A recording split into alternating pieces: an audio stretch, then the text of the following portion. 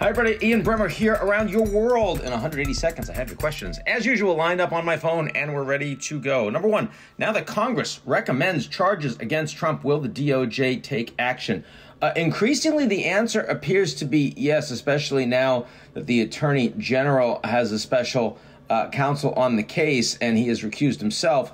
That makes it a lot easier to proceed with charges. This is unprecedented territory. We've never seen a Congress actually refer criminal charges of a former president before. But of course, former President Trump was also pretty unique historically for the United States.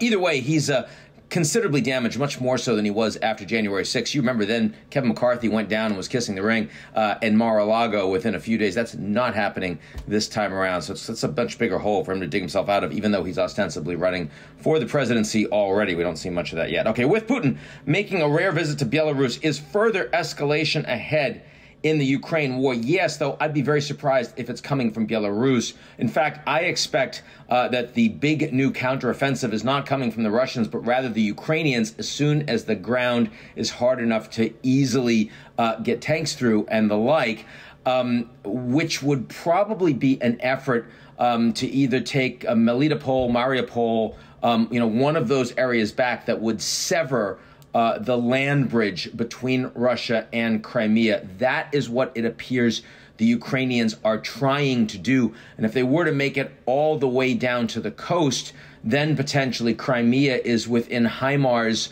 range. That would be quite a significant escalation in terms of Ukraine's position, and would be deeply concerning for Putin and for Russia. Watch this space over the coming weeks. A Paris Agreement for nature. More talk. Or are the biodiversity targets set at COP15 achievable?